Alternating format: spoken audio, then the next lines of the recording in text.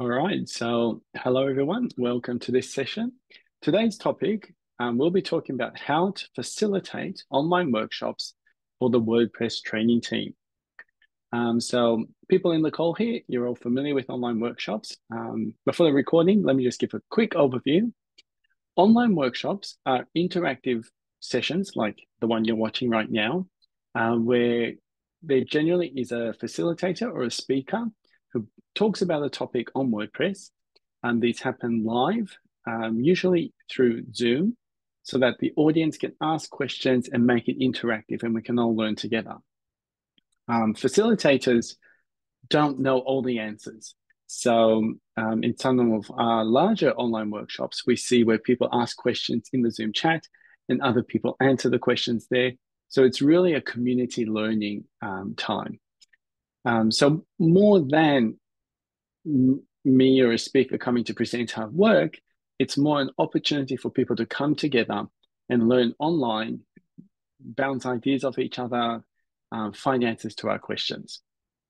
And these online workshops are hosted by the WordPress Training Team. So the WordPress Training Team, we look after the learn.wordpress.org website. So I've just opened learn.wordpress.org, and I'll drop the link in the Zoom chat here. We call this Learn WordPress. Learn WordPress is the WordPress project's official education website, and online workshops are one of the content types we host here. So you'll see we also have tutorials and lesson plans. We also have courses. If you scroll down a bit more, you'll see we have upcoming online workshops. So let me click on this here. And this will take you to a calendar that has all the upcoming online workshops scheduled for this month. And if at the top, if you click, sorry, at the top, if you click next, you will also see we already have some online workshops scheduled for next month. So I'll drop this link in the Zoom chat as well. Now, online workshops, in an ideal world, we would love to have these hosted pretty much every day and at different times of each day so that people anywhere in the world can attend an online workshop that best meets their schedule. Something I do personally is I host an online workshop at least once a month, sometimes twice a month. And usually I do the same topic, but at different times. So this time I'm doing it in my evening to capture some folks from Asia and Europe. And then sometimes I would host my online workshops in the morning so I can catch maybe the Pacific and Hawaii and Americas. So we can do the same topic over and over so that we catch different people in these different time zones. So today's online workshop is all about how you can also become a facilitator for the training team's online workshops. The WordPress project is made up of volunteer contributors, and online workshops are the same. Online workshops are facilitated by volunteers in the WordPress training team. So let's go into the details. The first important link to have is the training team's handbook. So I'm going to copy this link and paste it in the Zoom chat. Every team in the WordPress project has a handbook. And this handbook details how the different processes in the team works. Oh, we just had a few more people join us. Hello, everyone. We've just started the content of today's workshop. So I'll drop the link in the Zoom. Oh, Faisal, you invited them. Okay, great, thanks. Let me just drop the link in the Zoom chat again here. So we're looking at the training team's handbook. Every WordPress team has a handbook, and this handbook lists the processes of that team. So you'll notice for the WordPress training team, we have a table of contents down the left, and one of these sections is titled Online Workshops. So you'll see here we have about 10 pages, and this explains the process of hosting an online workshop. So we have applying to facilitate, and we'll talk about that in a moment.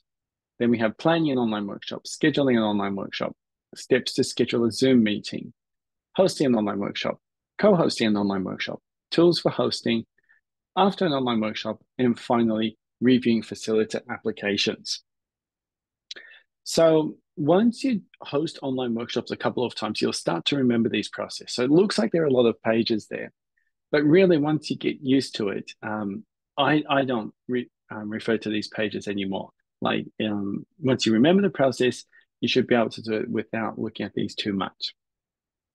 So when you facilitate an online workshop like I'm doing right now, your face is going to be recorded with that online workshop, and then that's going to appear on WordPress.tv, and it's going to appear on YouTube. So when new WordPress users come along and watch your video, they are going to connect your face and your voice to the WordPress brand. So online workshop facilitators are like ambassadors for the WordPress brand. And that's why we have an application process in order to become facilitators.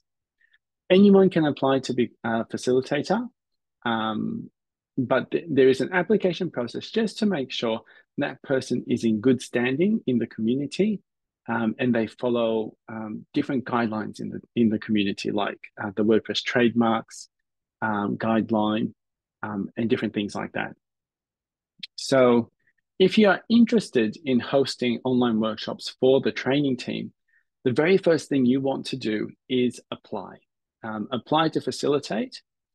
And you'll see here, there's a link at the top. You can apply to facilitate here. Let's have a look at that link.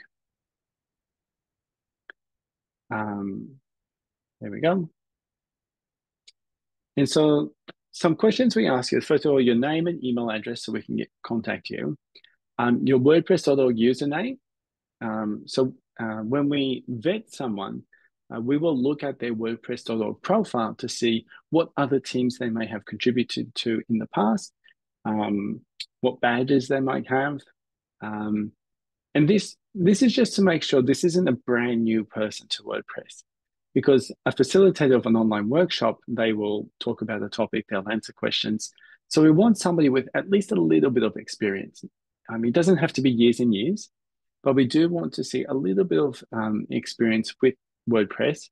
And so we will take a look at your WordPress.org profile. Something else we need is your meetup.com user profile link. So in order to register for today's event, you probably had to create a meetup.com account. So we need you to send that, because once you are approved as a facilitator, you would then add it to the online workshop meetup group where you can create events, etc. Then the next question is the important one. Where can we find you online?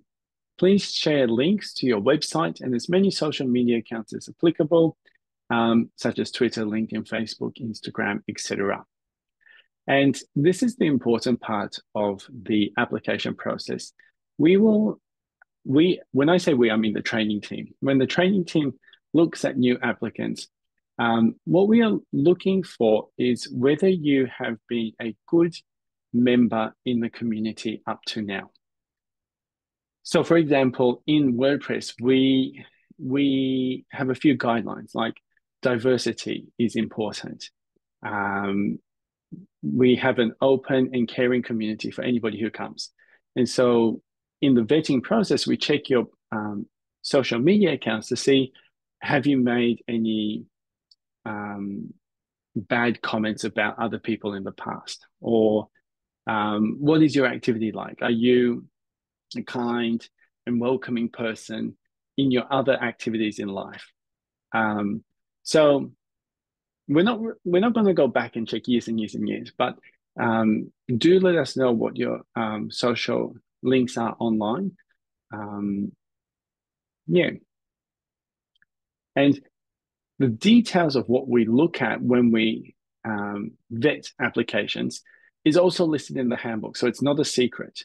So I've come back to the training team handbook, and if you go to reviewing facilitator applications, this lists all the criteria we look at when vetting new applicants.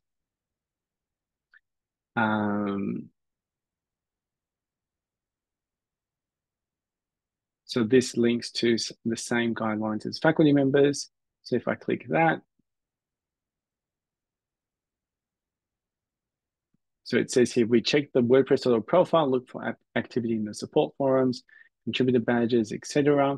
And then the second point, check the applicant's presence online. How long have they worked with WordPress? What is their knowledge of the workshop topic? Do they have any trademark or GPL violations? So if you are a plugin or theme developer, then we will check your plugin or theme just to make sure it follows the rules around the WordPress trademark and the GPL guidelines. And we're looking for discriminatory behavior. So hopefully most people don't have discriminatory behavior on their social media accounts, so that's good. This check should go through fine. But just so you know, that is what we are looking for when we ask for all your social media accounts. All right, so coming back to the application form, after that we ask you for your time zone, just so we know when you will be hosting online workshops and also who we can pair up with you to support you as you plan your first online workshop. Then we say, in what languages are you comfortable leading or co-hosting an online workshop? So online workshops don't have to be in English. They can be in any language. So we have a good few people in the Zoom here from different parts of the world. You can host online workshops in your own language as well. I host Japanese online workshops because I live in Japan. So that is also a good point to keep in mind. Online workshops can be of any language. Then we have a quick question here. What categories or topics would you be most comfortable facilitating? And is there anything else you think we should know? So that is the application form, and you only need to do the application once. So the first time you want to host an online workshop, send the application form in, let us know you're interested. We usually vet this within about a week. If you don't hear back from us within 2 weeks, then it probably means your application went into our spam folder. So let us know. But usually you'll hear back from us within a week, and then we can help you get set or prepare for your first online workshop. So let me pause there, see if there are any questions. We've just looked at applying to facilitate, but are there any questions so far about what I've explained here? You can either unmute and ask, or you can drop a note in the Zoom chat here. Are there any questions so far?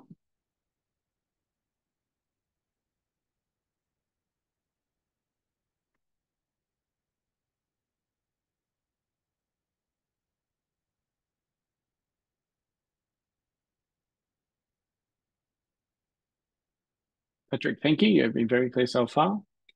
Great. Well, I'll keep moving on. So, yep. Thank you, Faisal, for the thumbs up. All right. So you apply to facilitate, you get accepted. Now what do you do?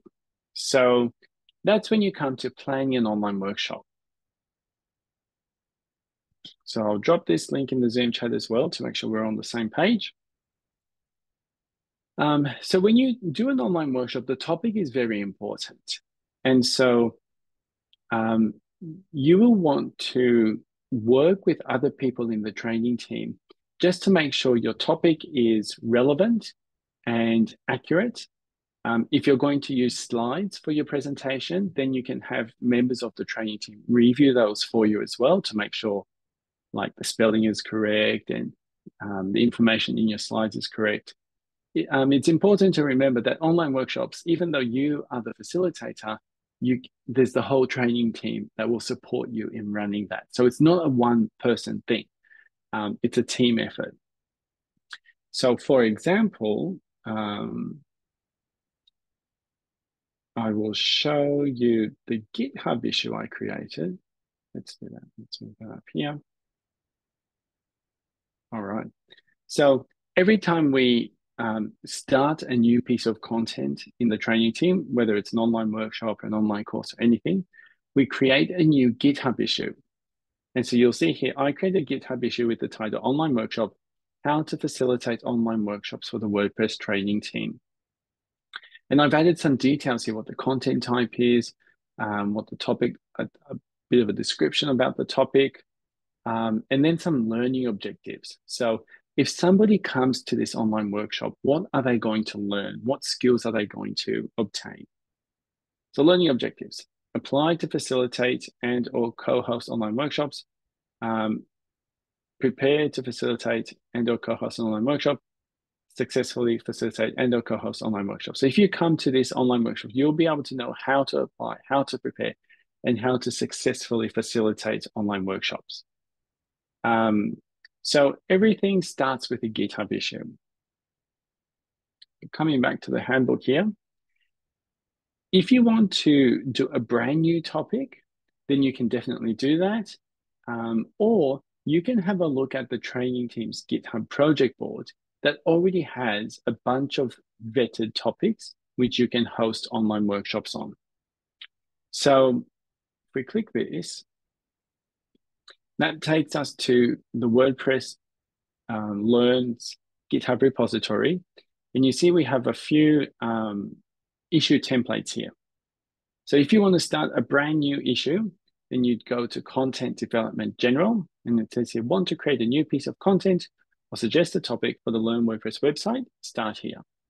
So you can press Get Started, and then this has that template I showed you before in my GitHub issue, where we have like details and learning objectives.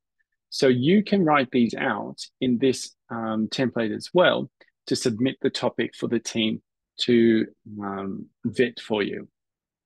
So what is the topic of your online workshop? Who is the audience? Is it users? Is it developers? Is it designers? What are the learning objectives? What are people going to learn if they come to your online workshop? What's the content type, online workshop?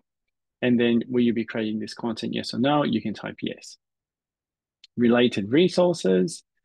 And then once you submit this topic, somebody else in the training team will come and have a look at the topic and say, yep, this looks like a good topic.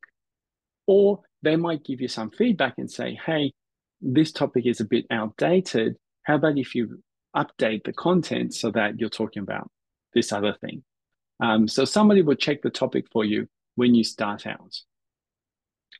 So this handbook page, you're planning an online workshop, talks about that process of creating a new issue, submitting a topic, and waiting for somebody to check the topic for you. So once you've created the GitHub issue and you've submitted that, you can start preparing. So you're still waiting for somebody to vet the topic for you. But while you're doing that, you can start preparing your content. You can pick your conferencing tool. If you have a Zoom account, you can use Zoom. Some people might use Google Meet. Or any other video conferencing tool is fine.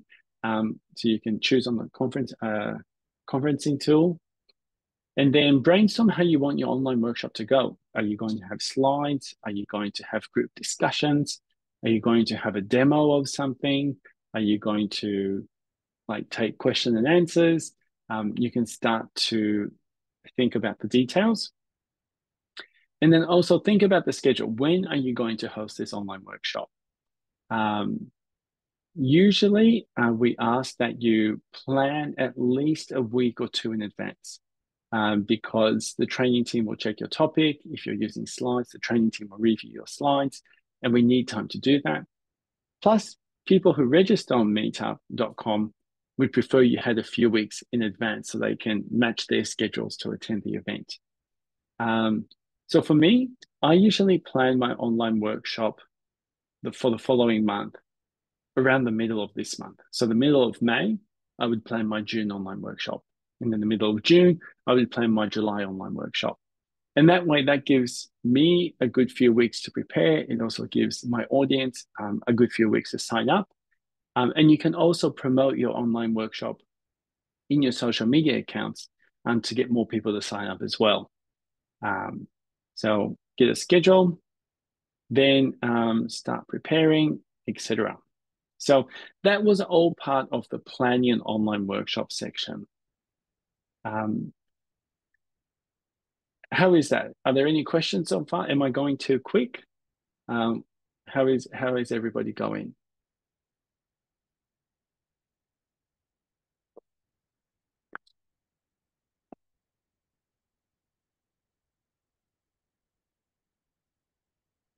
All good? Great. Okay, so in a few days, hopefully, somebody will check your GitHub issue and they will give you feedback about your topic. Rico, okay, thanks. So once you've got feedback, you can then start to actually plan for your online workshop and get the details made. So first of all, we have to schedule it. And you noticed I showed this calendar here before. As an online workshop facilitator, you will be given access so that you can add an event to this calendar yourself. And you'll also be given access to add the event to the meetup.com page as well. And so we won't go into all the details right now, but this handbook page lists out how to create your event on meetup.com and then how to add your event to the Learn WordPress calendar.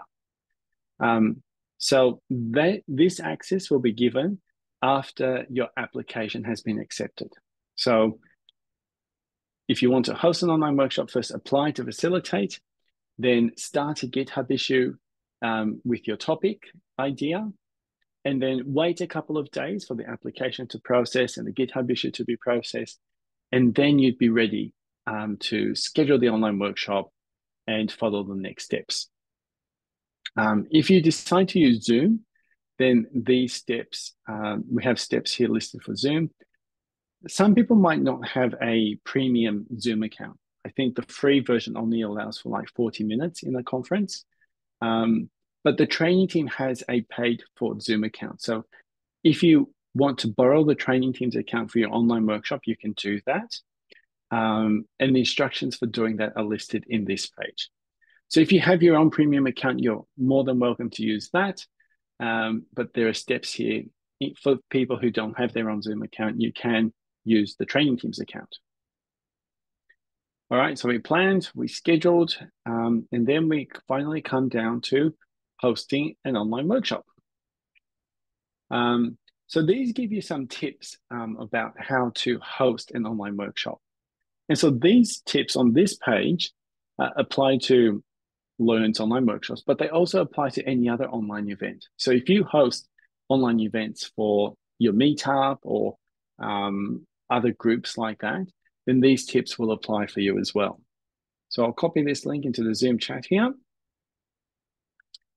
So some tips we have. First of all, work with a co-host. So usually if you have a co-host, this really helps. For example, today, as people have joined in, I've been accepting them and letting them in. So I've been able to manage it myself. But some of the training team's most popular online workshops get over 100 attendees. And so once you get that many people joining, that many people asking questions, it's a bit difficult for the facilitator to look after everything on their own.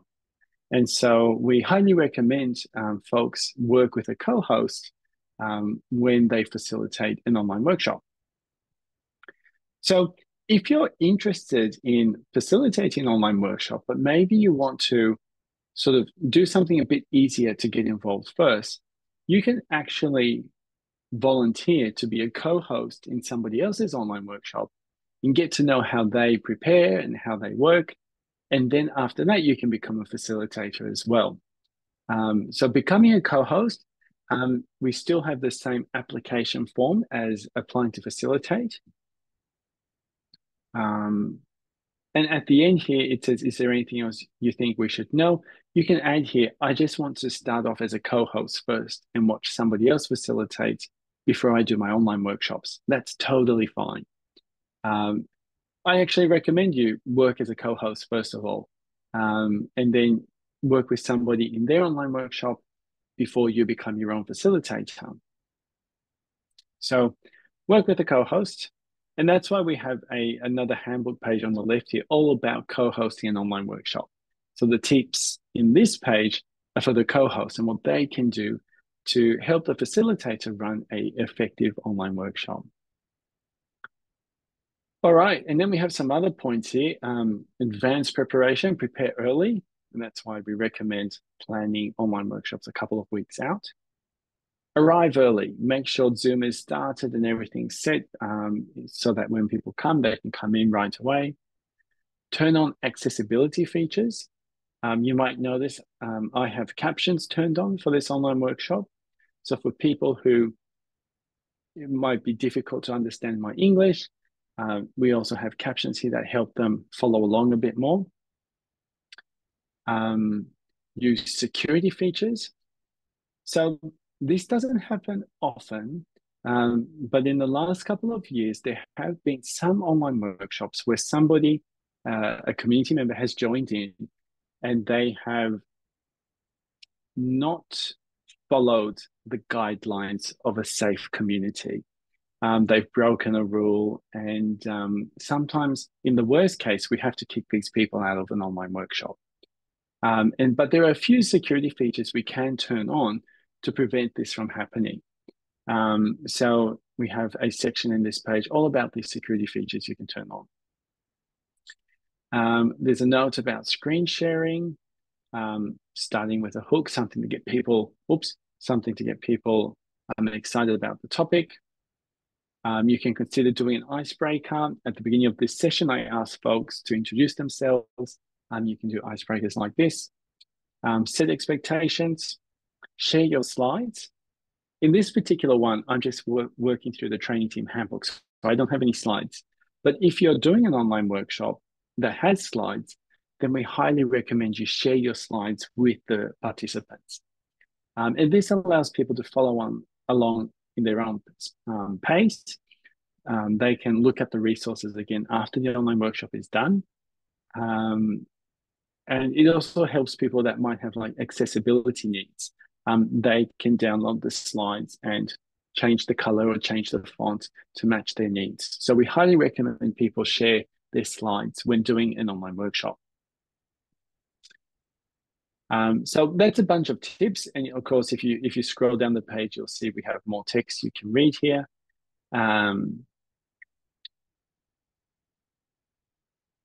But yeah, some of these will apply to other online events. So if you're interested, do take a look at this. And in the handbook, we have a few more pages: co-hosting an online workshop, tools for hosting, and then finally, after an online workshop. So at the beginning of this recording, I mentioned this online workshop is recorded and it will be uploaded to WordPress.tv and also to YouTube. And this page explains how you, as the facilitator, can upload the recording to WordPress.tv. So when an online workshop finishes, there are actually two things we ask facilitators to do. The first one is to record the attendance in our attendance spreadsheet. So this sheet is visible to anyone to have a look.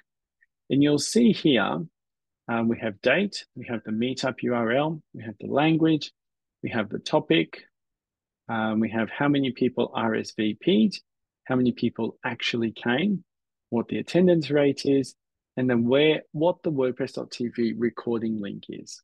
So you'll see we have a tab at the bottom, 2021 to 2022, 2023, and then 2024, starting from January, and we can go all the way down. So later today, once this session is done, I'll also be adding my information here. But we ask facilitators to do this so we can keep track of how our online workshops are doing and consider what improvements we might be able to make. So if you scroll through here, you'll see we have EN, which is English. We have JA, which is Japanese. This year, it's just been Japanese and English. But some years we've had like Bangla online workshops. I think we had a Greek online workshop sometime as well. So any language, again, is okay. So after an online workshop, record your attendance and then also upload the recording to WordPress.tv. And then we have some steps here about how you can do that. And we have an optional feedback form for you as the facilitator to send feedback to the training team about the whole process. What can we improve? Yeah, so that is an overview of what an online workshop is, how you can apply to facilitate, and then how you can prepare for the actual presentation. That is pretty much all the content I had prepared. Were there any questions people had, or maybe something you want me to explain a bit more? Hi there. Hey. So basically, you just showed that we can do workshop in different languages. So Mm-hmm. do you recommend to do the workshop in English so that as many people can join? Because if you Mm, do, for example, I'm from Bangladesh, so if I do mm-hmm. in Bangla, maybe I will Mm-hmm. have less attendees. But if I do in English, maybe I will have Yep. more attendees. So is it better to have in English than other languages? Good question. And I would say not necessarily. English might get more people attend, but there are probably people who can only speak Bangla. And so if you did a presentation in Bangla, you would be targeting a different group of people. So of course it's exciting when more people attend, but the training team isn't looking for just attending numbers. We're trying to, if we could, we would like to host online workshops in every language in the world. Um, so something I've done is I might prepare a presentation and do an English online workshop first as a practice run, and then do the exact same content, translate my slides into Japanese and do a Japanese version later, or the other way around. Um, so really any language you're comfortable with would be good. Got it. Got it. Yep. And if you want to like gather people to come to your online workshop, like if you do a Bangla online workshop, maybe you might need to like promote it a bit in your social networks or have your colleagues or friends also promote it as well. Um, because people who are registered to this online workshop meetup group are mostly English speakers. So you might have to do a bit of work to get people involved, but that's totally fine. Yeah, Got it. Thank you. yeah. Um, were there any other questions or anything else I could explain for folks?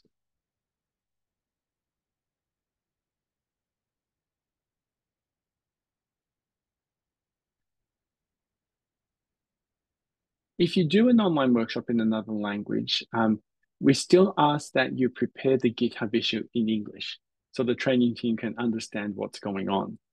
Um, but let me see if I can quickly find, if we go to issues, closed, Japanese. Here we go. So this person, um, he did this Japanese online workshop. In the issue title, he said it's a Japanese online workshop, and he has the Japanese title, but he also has the English, and the details here are filled out in English so that the training team can give feedback about the content and help him and support him with that. So he has the Japanese details down here as well, but that's about the only thing I would suggest. If you're going to do an online workshop in another language, still create the GitHub issue in English so the training team can support you and help you with that.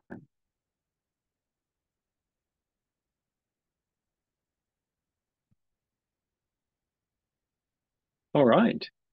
How many people would like to become a facilitator? Um, I'm not going to force anyone here in this recording, but let me send this link to you once more. So this is the link that talks about how to apply to facilitate. We would love to have more facilitators in the training team. If you look at the calendar, you'll see we have about one a week at the moment. Oh, this week we have 4. That's pretty good. Um, my dream is that one day we would have like an online workshop every single day of the week. Um, so yes, yay, Faisal, you've got your hands up. Patrick, you said you'd love to. Um, please apply to facilitate. Rico, yes. Maureen, yes. Great. Again, the application form, that's not when we like choose people. It's just to make sure that a code of conduct is protected and this person can represent the WordPress brand. So most people get approved. And then the other thing I would recommend is if you haven't joined the training team's Slack channel yet, then I recommend you join that because that's where conversations happen. Facilitators have questions when they prepare an online workshop. They will come to the training team Slack channel and ask questions there. So you'll see here, I'm in the training Slack channel at the moment. I'm a training team representative right now. So I help the team with the administration of different things. But yeah, if you have any questions, you can pop in here. You can see it's a pretty active channel. We have a lot of people asking questions and getting involved. If you don't have a Slack account yet, then you can make that from, I think it's make.wordpress.org/chat. Yeah. So if you don't have a Slack account yet, you can do that. You create a Slack account and then come to the training channel and you can ask your questions there. And yeah, Patrick, you said you would love to start as a co-host first. Great. In our GitHub, let's see, if we come over here, maybe I can go back. You'll see we actually have a needs co-host label in the GitHub issue. So this online workshop was the only one that needed a co-host. You'll notice I didn't have a co-host today. But if you check this link from time to time, when somebody creates a new online workshop, they will have the needs co-host label. And so you could volunteer and say, hey, I would like to be a co-host for you. But anyway, in your application at the very bottom, it says you can, oops, not that one. And at the bottom of your online workshops application, it says, is there anything else you think we should know? Add a comment there. Say you would like to start with a co-host. You can even say, please pair me up with someone that needs a co-host, and we would be happy to do that for you. All right. We're a few minutes early, but I'm going to end the recording there. And if anybody would prefer to ask questions off the recording, I'll be here for a few more minutes to answer your questions. But anyway, we had a great turnaround today. Thank you, Faisal, for inviting more people. I think at the maximum, I saw 12 people in this call at once. So thank you all for coming. And yeah, I look forward to seeing you join the WordPress training team as an online workshop facilitator. All right. Thank you very much.